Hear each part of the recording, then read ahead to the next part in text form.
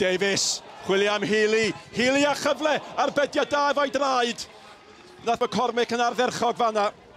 O hwnna'n wirioneddol yn gyfle cynnar i Bangor. Mae'n rhaid i rei clod i Healy. Dyma methu'r target i'n llawar, sti. Nath o fynd am pwer efo'r ongl oedd ganddo fo.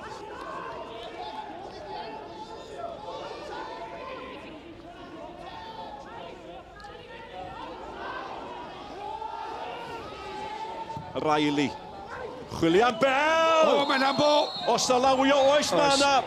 A dwi'n meddwl mae Miley oedd yn euog. Carden coch. Ac mi ddyle fo gael carden goch am hynny. Oedd Cortez Bell yn mynd i ddoi hon yng nghefn yr hwyd. A mae yna ddwrn, mae yna law wedi rwystro fo'n does. Mae hwnna'n garden goch yn dydi. Allai'n coelio bod yna ddim cerdyn o gwbl yn mynd i gael ei dangos.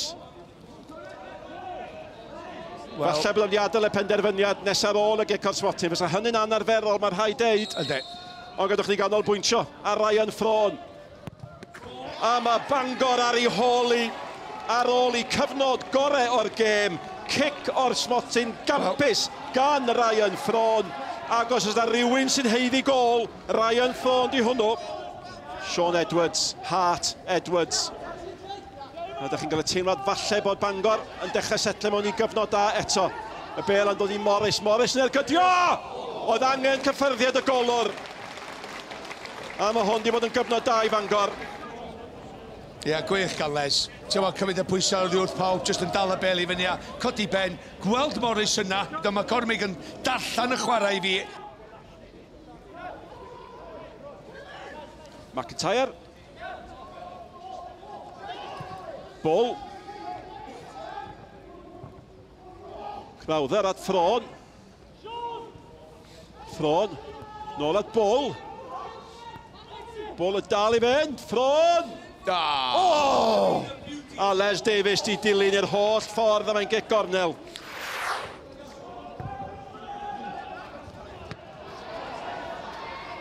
O, mae'n lithriad gan Steve Evans. Mae Davies i fewn, mae Healy'n galw amdani. Mae Sean Edwards yn galw amdani. Davies! Mae'n gic gornel. Ti'n gwybod be, Sean Edwards yn rhydd i lawr ochr chwith ma. Les di weld o do, rwy'n nath o gymryd i bolwg, ond nath o just defnyddio fo fel rhyw decoy bach a mynd am yr ergyd.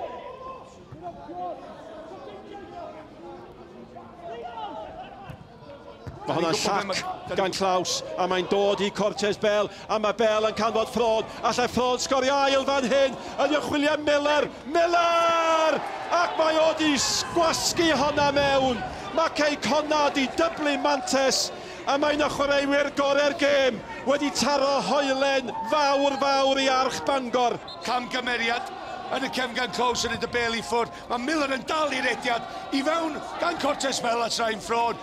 Ffron i weledigaeth o yn berffaith a jyst canolbwyntio ar y bas bach o tu allan i droed. Edrych ar y golwr, na i basio i. A wedyn Miller, oce, mae'r ongl yn yna anifyr, ond mae Miley di mynd yn ormod i fewn i'r gol i wneud rhywbeth amdano. Mae cydbwysedd yn gorffo methu cael ei hyn yn ôl a'r llinell y gol i clirio i.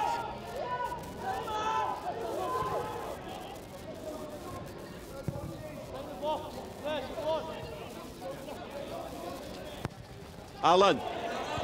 O, na hanner cyfle fydd y gam sefyll oes. Na, mae'n gol. Nawr mae'n cael ei caniatau. Mae Bangor yn ôl yn y gêm. Chris Jones yr eilydd yn ei chalu. Wel, eith hynna godi calon nhw. Mae'n ansicr. Symudiad da lawr y dde fan hyn. Unwaith mae'r bel yn dod i fewn. Edrych ar symudiad Chris Jones. Mae o dan y bel. Mae'n dal o ddeffro o'r penniad da gan Cadig. A mae o'n... Wel, mae'n dasg syml. Dwy llath allan. Dio ddim yn cam sefyll. Chris Jones ar ddeffro ac yn helpu i fewn i'r gol. Mae rhaid i Bangor daflu popeth ymlaen yn y 3 munud ola. Mae Bale mewn at y milwr Cogolfi Jones eto, mae gyda fo gyfle Cadig! Arbediad da! Cadig yn deitha Chris Jones i adael i ar yr eiliad ola. Nath o wneud i orau, ond unwaith eto, mae Cormick cael un a draws i wneud yr arbediad.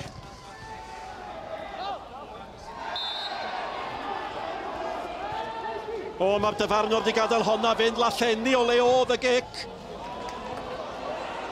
Y bel gan Edwards. Edwards, mae'n gwiro! Arbediad campus gan McCormick. Fe newidiodd y bel I chyfeiriad a fe ymatebodd y golwr yn ardderchog. Well, Nev, it was a close game, but, you know, a penalty in that first half. What did you make of that one? It was a clear-cut penalty, wasn't it? Yeah, it looked a penalty from where we were standing. We got no qualms about that, Malcolm. So the first half, we were probably a yard off the pace, you know. We were against the wind a bit, but we allowed them too much space. I think we improved second half. Well, they only had one chance, second half. Of the score. To be fair, they've had two chances, two mistakes by us, really, and we've been punished by the pair of them, you know. But we done our best to get an equaliser at the end and push men forward, but it wasn't to be. You know, I thought our second half performance was much better than our first half. So. Well, that's how you've been playing recently, though. You know, I think no defeats till today, since the break in the league. Well, this is it. You know, we've gone 7 games and we wanted to go 10, didn't we? And we fancied our chances of getting a win today and make it easy for us next week, you know. But as you say, it looks like it's going to go down to the wire now, whatever. So we've got to get ourselves prepared in the week and look forward to Prestatyn next Sunday, which won't be easy. Well, Al, since the turn of the year, there's been a remarkable transformation in not just the results, but more importantly, the performances of the team, and we saw that again today. Well, it's shown right from the start of our management tenure, shall we say, that things have changed, and they have changed for the good. You know, the performances, the personnel have changed, and certainly the results have come with that. But they seem to be very happy in the system that you're playing, in the pattern that you're playing, and they seem to be on the same wavelength, which is a strength in any team. Well, they are. You know, we changed it when we came in terms of playing a 4-3-3. That's how we want to play. You know, we go out, we train it on a Tuesday, train it on a Thursday, put it into practice on a Saturday, and it's certainly paid dividends up to now. And you got some influential players who are on loan as well. Now, looking at, you know, end of the season and beyond, we'll be looking to maybe make some of these concrete appointments. Well, that's always the hope, but it's whether their clubs will let them do that. And again, you know, people have to sit down with each other at the end of the year, and we'll have to decide who's going where and if we want them. Now, before then, obviously, there's 2 big games in front of you. Have you still got aspirations of making that 7th place, because you've got Connah next week? Oh, we want that 7th place, that's for sure. You know, that's what we were after Christmas. That was our aim, and you know, it can come true if we get two good results, which I'm sure, you know, we're capable of. We can get that 7th place.